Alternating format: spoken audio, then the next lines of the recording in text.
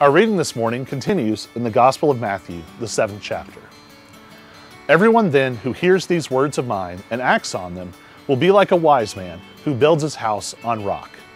The rain fell, the floods came, and the wind blew and beat on that house, but it did not fall, because it had been founded on rock.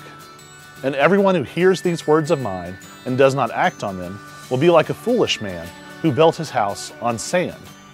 The rain fell and the floods came, and the wind blew and beat against that house, and it fell, and great was its fall.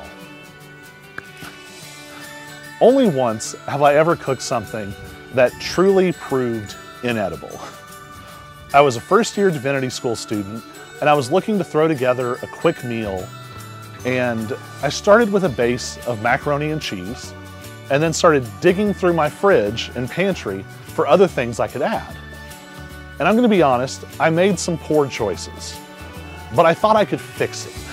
I kept adding different seasonings and different ingredients, thinking I could bring it back to something edible.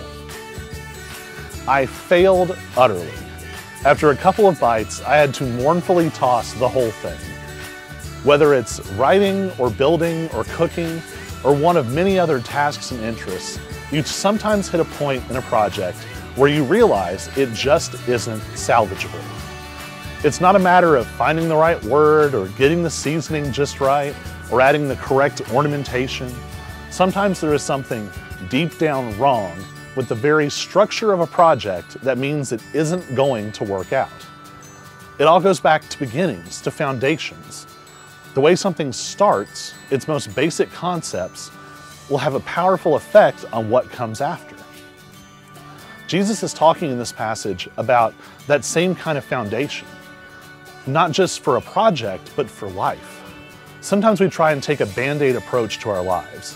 We think we can cover up the problem. We can do some editing, we can find some fix that will make our wobbly little construct stand. But Jesus is offering a much more extreme prescription. As long as the project of our lives is built on a bad foundation, wealth, power, worldly achievement, self-sufficiency, it's never going to stand correctly. It's never going to be able to weather the difficulties of life. Jesus is giving us the hard but good word. Building on a weak and wobbly foundation, no matter how well we work, will always be unsteady. A life built on Him and His kingdom has to be our starting point. With a solid foundation under us, everything changes. Jesus wants us to build strange and grand and wonderful things with our lives, things that will stand through the chaos of this world. But we can only do that when we build our lives on Him and His kingdom, not the shifting ground of this world.